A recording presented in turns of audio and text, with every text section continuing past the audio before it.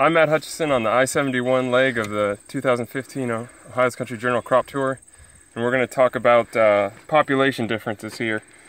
On the left, you can see some corn ears that were planted at a population of about 32,000.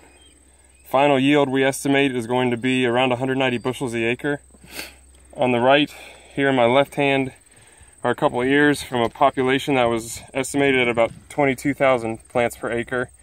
And that yield we estimate to be about 145 bushel the acre. So you can see the ears on the right side look like they're better. They're filled out to the tip.